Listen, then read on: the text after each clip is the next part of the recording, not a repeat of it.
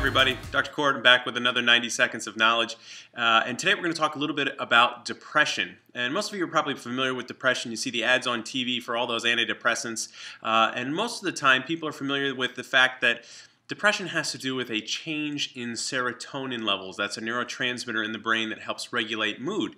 And most of the time we are given a medication that increases the availability of serotonin in our brain. But the problem is that's not very effective, and I'm going to show you why here in a second.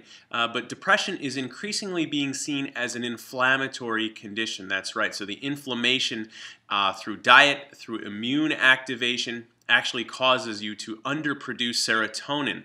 So take a look at this.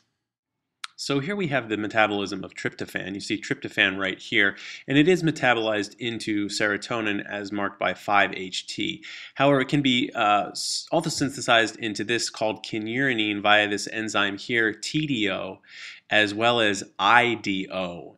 This IDO enzyme is oftentimes activated by the immune system and pulls more and more tryptophan away from being able to be metabolized into serotonin. So therefore you underproduce it. So there you have it. That's how inflammation and activity of the immune system can actually make you underproduce serotonin, therefore lowering your mood. So the thing is to look out, watch your diet. Do not consume a high inflammatory diet, generally full of refined carbohydrates. And make sure that you perhaps look into allergies and anything that might be activating your immune system unnecessarily, and that may help you with your depression. If you have any questions, let us know. We'll be happy to answer them.